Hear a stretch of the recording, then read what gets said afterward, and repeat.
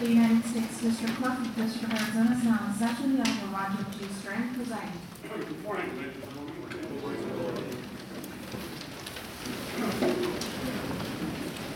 It is indeed my pleasure to convene these naturalization proceedings, and I'll now call upon Officer Natalie Lowe of the United States Citizenship and Immigration Services to present the motion for admission of candidates to the citizenship.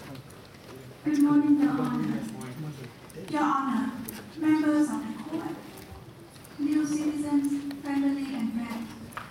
I am Officer Lowe, and I am the designated adjudication officer for today's proceeding. On behalf of the Department of Homeland Security, United States Citizenship and Immigration Services, it's my pleasure to present to this court 100 candidates from 34 countries for citizenship whom have met all the procedural requirements of the naturalization statute. Of these candidates, 35 requested a formal name change, to which the government has no objection. Please note that there are 6 candidates who were unable to appear today and who will be rescheduled. The government respectfully requests the court to consider this motion for admission to citizenship and to direct that the oath of allegiance be administered to the candidates.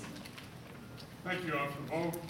Upon administration of the oath of allegiance, your motion will be granted, and I will now call upon Liliana Figueroa, a Deputy Clerk of the Court, to administer the oath of allegiance. Thank you, Your Honor.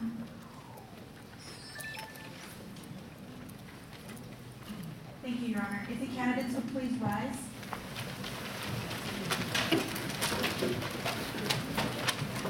Please raise your right hand and repeat after me.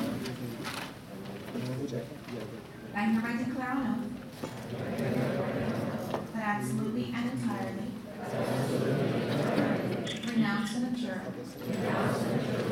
all allegiance and fidelity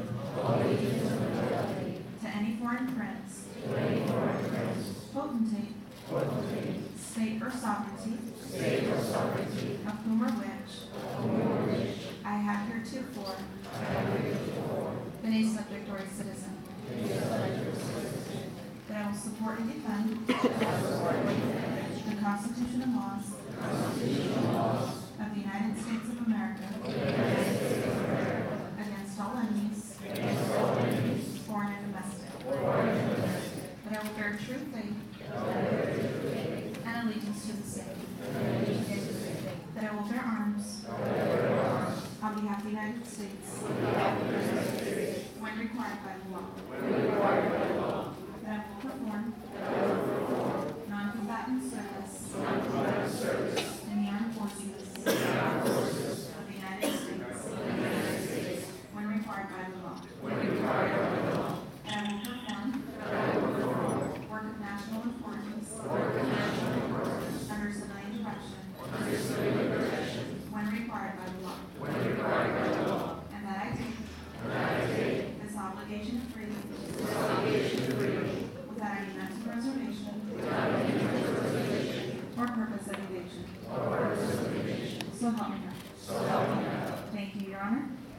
Ladies and gentlemen, it is now my pleasure to grant the motion admitting each one of you to the United States citizenship at this time. Congratulations.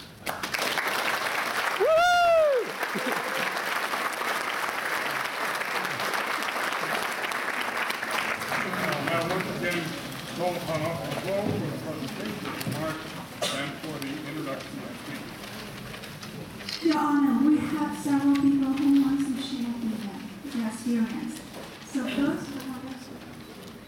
I want to call Oscar de la Salas. Please welcome him.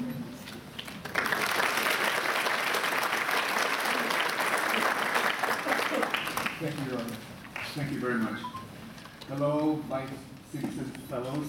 This is an honor for me. You can understand I'm full of emotions, as well as you are. I see some people tearing up. This is a very special moment for me, and I hope it's for you. I decided to write something. I hope Your Honor agrees with it.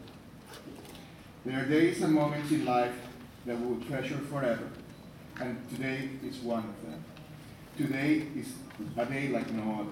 It's a day to celebrate and be joyful, but also a day to remember.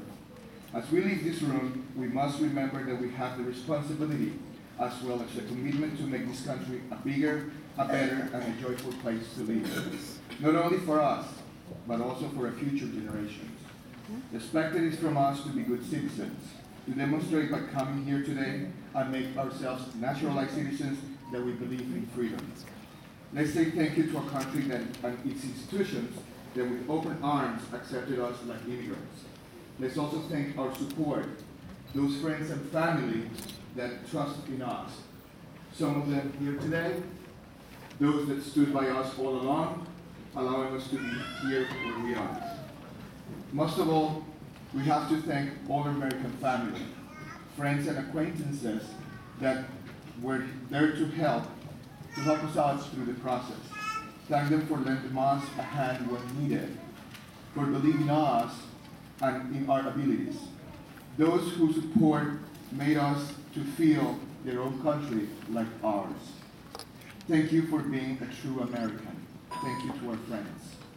May days ahead follow us to make a new home a better place. May the ideals of the founding fathers stay with us in our journey. And may the commitment today freely agreed to make us an example in our communities. I believe when we leave this room as a proud American, and I believe you will do so. Thank you.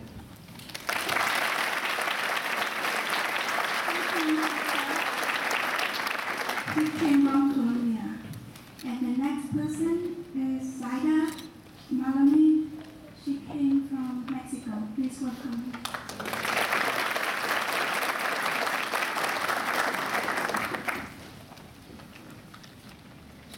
Thank you. Good morning, everyone. My name is Zaida Malone. I have been a resident here since 1989. I migrated with my family, my father, my mother, and 3 sisters. I have just been here going to school. My purpose was coming here for education. I then married my husband, Brian Malone, who is a very important person in my life. He spoke to me about my citizenship and all of the purposes I would have by having my citizenship, and also he let me know different duties that I would have, and I then decided to become a citizen. And that was a long process for me, but also very gratifying.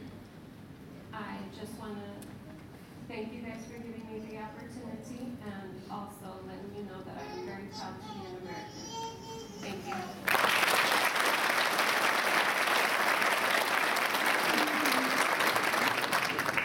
Rafael Joseph Silva.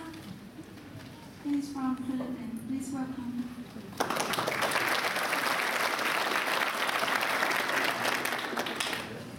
Good morning, everyone. 5 years ago, when my mom picked me up from school, my mom and my dad told me that my entire family was moving to America. And at first, I didn't understand why. But the moments that I've had here, these last 5 years, spending time with my, I'm just crying, I can't look at her. The 5 years that I've been here, I've met some amazing people who did not judge me based on my country or my culture. And I've gone to a really good school, now in college, and I get to study what I love, and I get to be who I want to be. And that's all because of my parents and that I'm here as an American citizen now. So first I wanted to thank Yammer and the entire United States of America for accepting me for who I am. And I also wanted to thank my parents, my mom and my dad, who basically gave me the freedom to be who I want to be and to pursue what I want. And now my mom's biggest dream is to travel the world, and now with her shiny blue passport, she can do that. So I can't wait to do that with her. So I want to say thank you again to to everyone. Thanks for giving me this opportunity.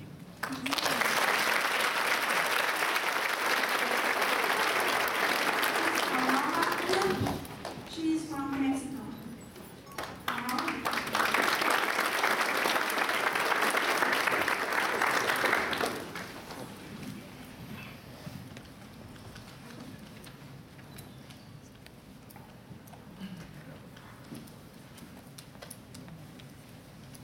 Good morning, everybody. My name is Aurora Cal, and I'm just going to say I'm so proud. It was a long journey for me, and I came to this country when I was 16 years ago. And for one reason or another, I just couldn't come to this part, but now here I am, and I know my son Jonathan is somewhere here. He should be proud. And when I went to do the test, they asked me how I felt about this country, and I said, well, this is my country. If you guys don't want me here, I don't know where else to go. I feel very, well, as I said, I was here 16 years ago, and so I feel that the United States and I do have a history. And I will do anything for the country that I know. So thank you very much, and I hope everybody feels so proud because, well, we are here, and we have all the rights, and we should be proud. I am proud. Thank you.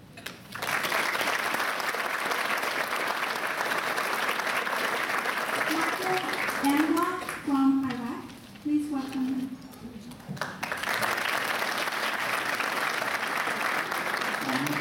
Ladies and gentlemen, thank you very much.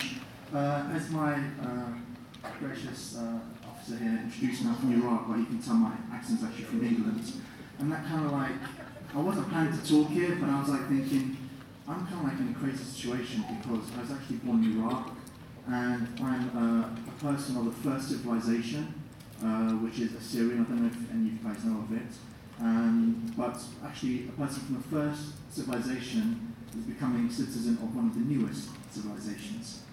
And I was actually born in Iraq, and we're a minority there, a Christian minority in a Muslim country, and you know, with all the things going on there. And America went to war with Iraq and also went to England, war with England as well. So, and here I am standing here becoming an American. And wow, the reason, I don't know, I'm speechless.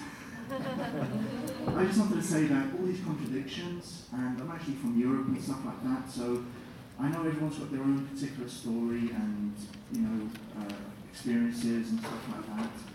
But the main reason why I'm so happy to become an American is I really believe in what it stands for. America believes in what is best in us, and I hope we can become the best we can be in this country.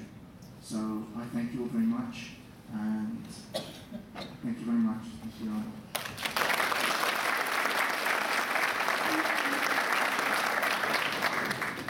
Mr. Brew Lamnet, please welcome him. He's from Ethiopia.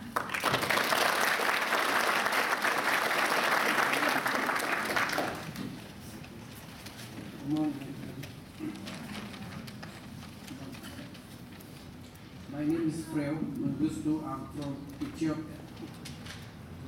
Welcome to particular members, justice, and fellow citizens. Thank you for the opportunity to express my gratitude to the peoples and governments of the United States. It took me more than a decade to resettle here in the United States. After I came to the United States, my living conditions is greatly improved. My life is safe and peaceful. I'm free from bloodshed. And I can vote to participate in the democratic systems. I'm glad to be citizens of these great nations. God bless America. Thank you.